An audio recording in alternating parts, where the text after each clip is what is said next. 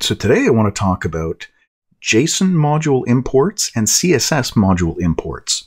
Now this is in the browser. This is the ability to import a JSON file or a CSS file without doing a fetch call first to bring back the file.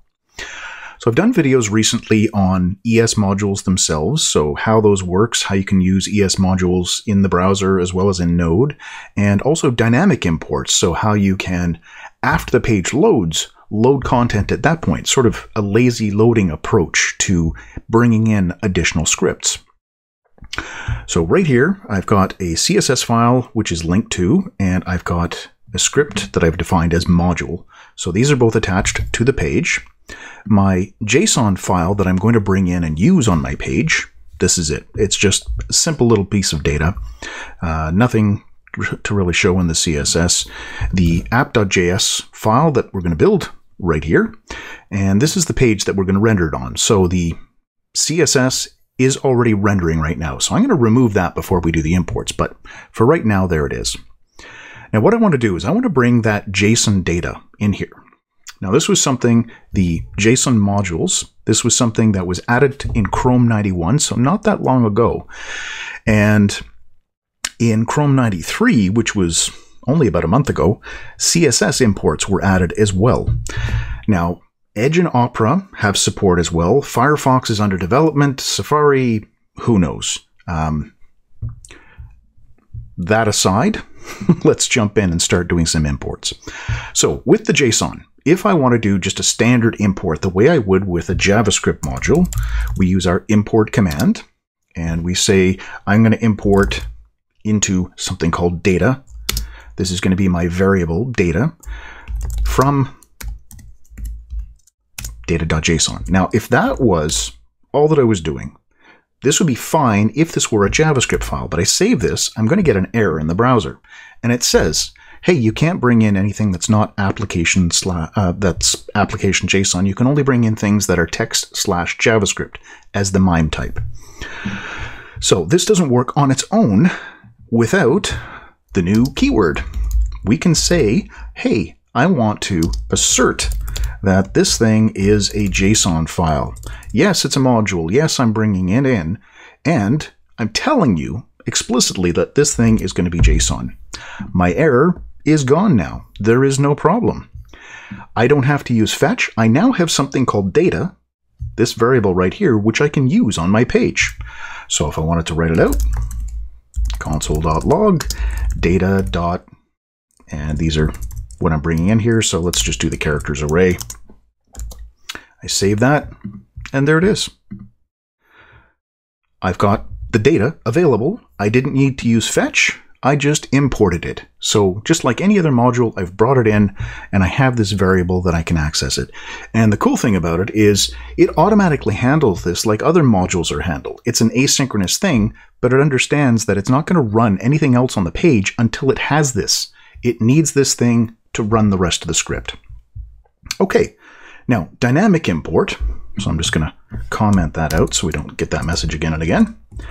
The dynamic import version means I can call the import method to bring it in when I want to do this. So to add a delay, I'm going to use set timeout, just so it doesn't run immediately. And I'm going to have a function that runs and we'll say after 2 seconds. Don't want to make it that long of a delay to wait. So I'll just move this in here.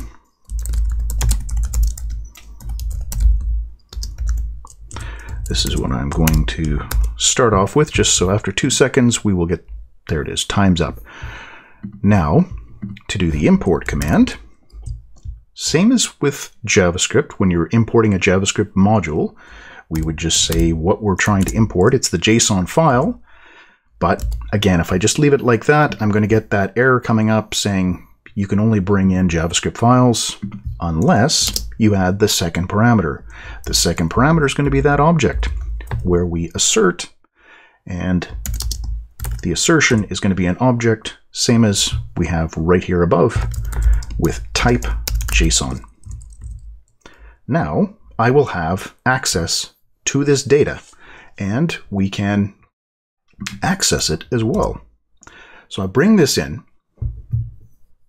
I don't assign this to a variable because this is an asynchronous thing, just like a fetch, which means at the end we have a then. We put the then on the end of here, and I come up with a variable that I want to use, which in this case is going to be mod. Mod is my module. It's the module object. If we write it out in the console, we will see after the 2 seconds, time's up, and there it is. There is our module. Inside this module object, there is a property called default. That is the actual contents of the file. So the JSON string in the file has been taken out of the module and actually converted into a JavaScript object. And it's inside of default. So we can say mod.default. That is the whole thing. If I write that out after the 2 seconds, there we go. There's the entire object, both properties, all of it. So you would use the default, mod.default, as the whole thing, extract what you want, use what you want from that file. And that's it. That's the whole thing. That is dynamically importing a JSON file. No fetch. Similar syntax, you're doing import instead of fetch. You've got a then, but we're skipping over that first one where we have to convert it from the JSON string into the JavaScript object. All right, I will comment out this one, and I'm also going to jump over here and comment out my CSS. Save that. Now we can see the CSS is no longer being applied to the page. I want to bring in my CSS and apply it. I'm just going to do the static one. The dynamic works the exact same way. So import, I'm going to call it sheet. It's my style sheet.